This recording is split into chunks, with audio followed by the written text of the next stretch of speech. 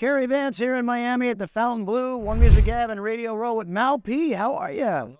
Good. How are you? I'm doing great, but probably not as good as you. An EDMA for Dance Song of the Year and House Song of the Year? Crazy.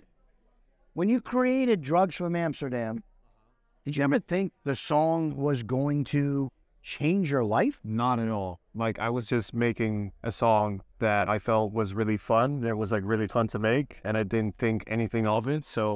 But that's probably the way you create those kind of songs, right? You have fun and like you don't think about anything. Like, it doesn't have to be a hit. You don't expect it to be a hit, and like those are the kind of songs that really pop off somehow.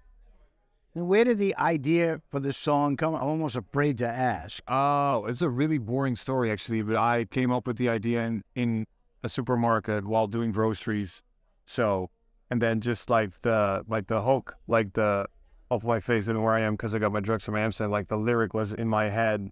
And then also when I was recording it, immediately I heard like a melody after the lyric, which I was like da da da da da da, and that's like how it started. I just ran to the studio and tried to make a song.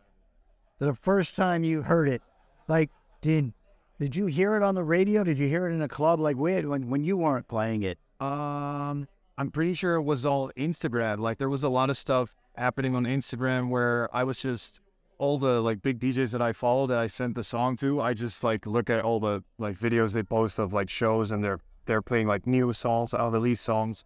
And I just kept seeing my song pop up like more and more, like different DJs. And then like other DJs started to DM me like, hey, what's the Amsterdam song? We need the Amsterdam song. So that's probably how that sort of turned into a snowball. So the song's Drugs from Amsterdam. How did your parents feel about you putting out a song like that? Well, my mom was immediately like, when she saw it on my Instagram, like, what's with the drug song? Like, what about the drugs? Do you do drugs? And I'm like, it's just a song. It's a concept. It's like, it's about Amsterdam. There's a lot of drug use in Amsterdam, as you might know. You know, that's sort of like the gimmicky thing about it. And then, yeah, she just always worries about a lot of stuff. So, but she's a mom, so. That's what moms do. But there you have a new song out that's on Insomniac. Tell us a little bit about that. It's called Give Me That Bounce. And it was actually a song that I made before Drugs from Amsterdam. Like, the idea was there. But then I hated it. Like, I didn't know how to finish it. I was really like stuck. And then after the success of Drugs from Amsterdam, I suddenly like understood what Give Me That Bounce was supposed to be like. And like, I immediately finished it. And then, yeah, I felt like it was a really good follow-up, like sound-wise. And what else are you working on? I did an official remix for Calvin Harris just now. And like, I just finished it. And he's saying that he loves it. So that's really cool because I really look up to Calvin Harris like for years. I'm working on a song with Kevin DeVries, like for Afterlife. Okay.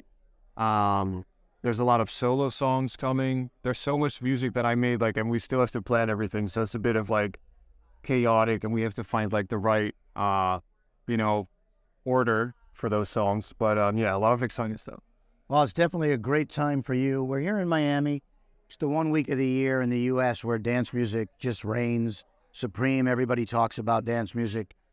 A year ago, probably most people didn't really know who Mal P was, right? So the meteoric rise is insane. What's a piece of advice you would give to somebody trying to make it in the music business?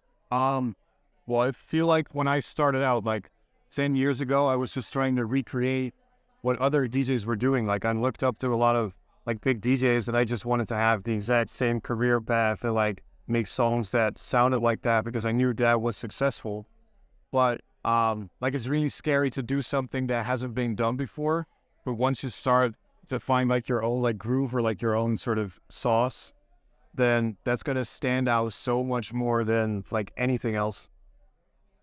Now we're gonna do something as I wrap up interviews called CARY's Quickies, where we're going to give your fans, and probably a lot of people, a chance to get to know Mal P a little bit more, right? So, hot or cold?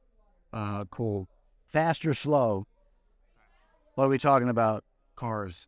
What's the fastest you've driven a car? Not that fast. I don't have a fast car. It's like 150 or something. Like, oh, come on. Mashed potato, baked potato, or French fries? French fries. Pool or ocean? Hard or soft? Hard or soft? Hard? What are we talking about? Last night? Last night, there you go. Before you go to sleep at night, you reading a book, you're watching TV? Neither of them. Like, I'll probably like listen to music or something. Yeah. Recreational or medicinal? Recreation. I was going to say, because with a song like Drugs from Amsterdam, sweet, sour, or salty? That's 3 options. Yes. Salty. Something breaks in your house, you fixing it or hiring somebody? Hiring somewhere. What's the last song Mouthpiece sang in the shower? I don't sing in the shower. Mouthpiece, thank you so much for spending some time with us.